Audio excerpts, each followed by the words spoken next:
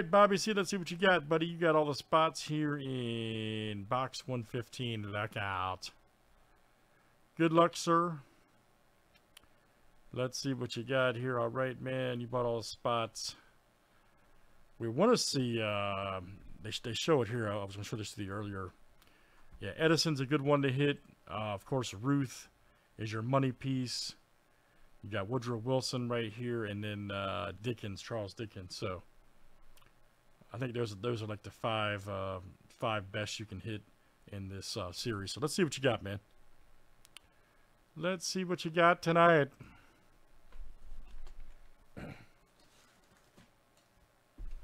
Oh yeah, dude, these are great. I love these, man. I was talking about this one earlier. I don't know why we don't do more of these. I really don't. They're not even that expensive.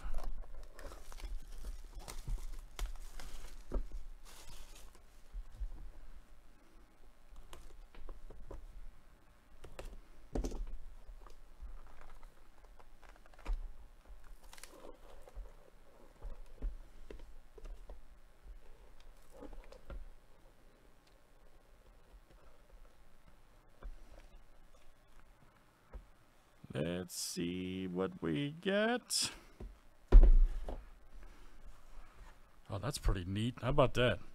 All right, so you know it's all 1952. Look and see. Balboa. Okay. The Explorer. Damn, nice color on that, too.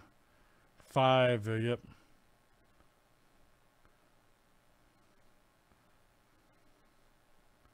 Excellent. 5. Nice.